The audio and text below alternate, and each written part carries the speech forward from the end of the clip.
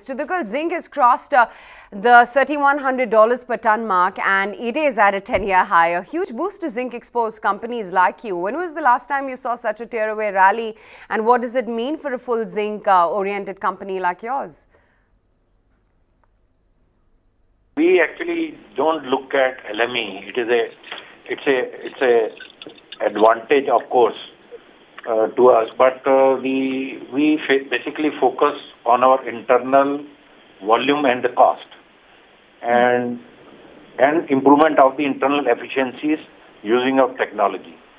This has been our core strength, and over the years we have always focused to keep the cost under check and meet whatever the internal and the external challenges under the ambit of that, so that at any point of time, whatever may be the LME, we should stand and we should be the last to die. Right. So what's the status in the global inventories for zinc? They were in deficit for the first 5 months of 2 to 17, but off late those concerns seem to now be decreasing. Would that pose a risk to zinc prices then? No, actually the inventory, of course, you are also reading that fallen in the 10-year low now. It's about 8 to 10 days of the inventory which is left out. So over the last 2 years also, if you have a look, that the deficit has been building up.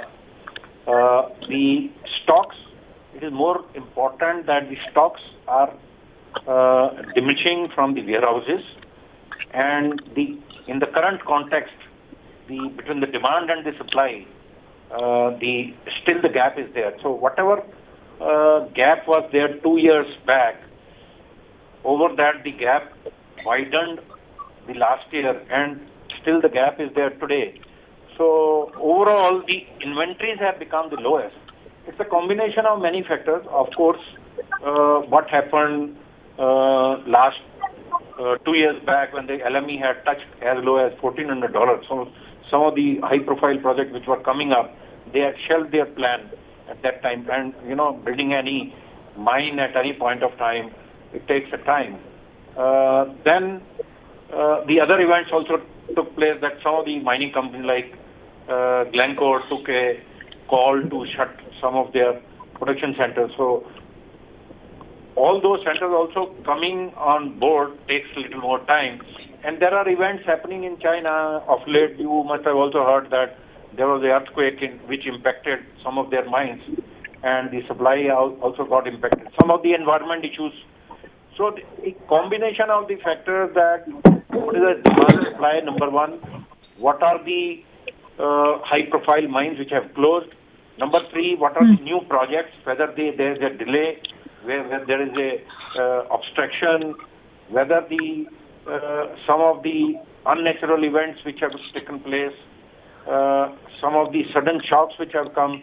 So overall the story of zinc is different from the other metals, but today the story is like that the event suddenly which has taken place in China, and the imports in China have increased, and because of that the warehouses have depleted their stocks, and it has given a message in the market, and because of that the LME has taken an upturn. And my own sense is that this situation will prevail in the next few quarters. Hi, Mr. Duggal. This is Nanta joining us in the New Delhi studio. Now let's talk about Hindustan Zinc, the company. We'll get to the record dividend possibility in just a bit, like you paid out last year. But talking about your production, while the Rampura Agucha did not contribute much in the first quarter, what will be the kind of production we can see going forward? How will it be ramped up by the end of FY18? No, actually, if you see, in the last few years, we have been ramping down our open cast mine, but at the same time, we are preparing ourselves in ramping up our underground mines. So, ramping down of the Rampura Agucha open cast, ramping up of the Rampura Agucha underground, but at the same time, ramping up of all our mines. Even with the open pit share coming down from 80% to 20%, we have been able to rise our volume year on year, and still this year we are confident that we will be able to rise our volume over last year. And this rally will continue till about 2 years' time, when our shafts and all our projects are fully commissioned. We will be able to raise our production to 1.2 million tons in about 2 years' time from now. Now let's talk about Zawar. You've upgraded that complex to a mega mining status. What kind of a mining potential can we expect there? What I'm also trying to get at is that with zinc prices at 10-year highs, I'm guessing you'll want to ramp up production.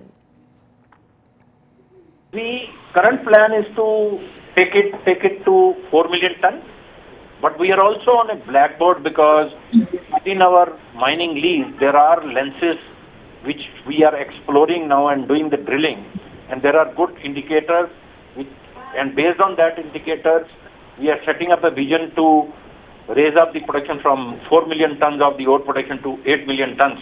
But this work is on the blackboard as of now.